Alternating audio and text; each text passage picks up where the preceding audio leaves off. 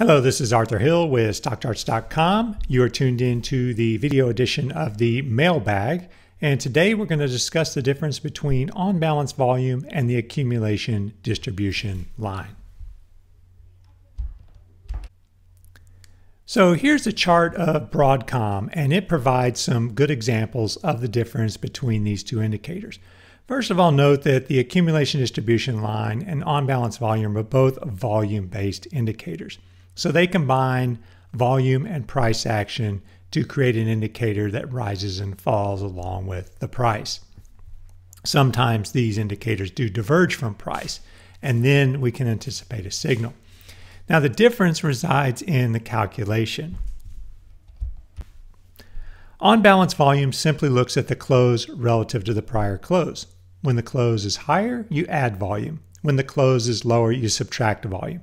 And this, in essence, creates a multiplier of +1 when the close is higher and -1 when the close is lower. So you'd multiply volume by +1 when the close is higher and multiply it by -1 when the close is lower. Now, the reason I mention this multiplier is because that's what the accumulation distribution line does. But instead of looking at the close relative to the prior close, the accumulation distribution line looks at the close relative to the high-low range for that particular period. In this case, we're looking at days. So when the close is above the midpoint of the high-low range, that multiplier is positive, and when the close is below the midpoint, that multiplier is negative. So if you close on the exact high of the day, your multiplier is going to be +1, just like OBV. If you close on the exact low of the day, your multiplier is going to be -1, just like OBV. So when you close on the low and you get a -1 multiplier, then the accumulation distribution line is going to decline because volume is going to essentially be subtracted. And when you close on the high, you're going to multiply volume by +1 and the accumulation distribution line is going to rise. So now let's look at some differences. So in the first example, you can see we have a gap down and we have a close down because that bar is red. And you can see that the close is near the low end of the range. So that means the multiplier is negative. And you can see volume was very high that day. And so both OBV and the accumulation distribution line fell sharply.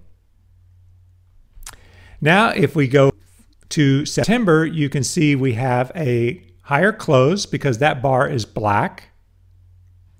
But you can see the close is on the low. So that means the accumulation distribution line would have had a multiplier of -1, whereas OBV would have had a multiplier of +1 because the close was higher than the prior close. And you can see that OBV did in fact edge higher while the accumulation distribution line moved lower. And now we have the most recent gap where BroadCom gapped down and closed down because that bar is red and volume was high. So you can see OBV declined, but you can also see that the close is near the high end of the range. So the accumulation distribution line actually rose. So which one is better? Well, neither really. They both have their strengths and weaknesses, and it really boils down to a personal preference. But one thing you might consider is using both, because then you're going to get the full picture for volume.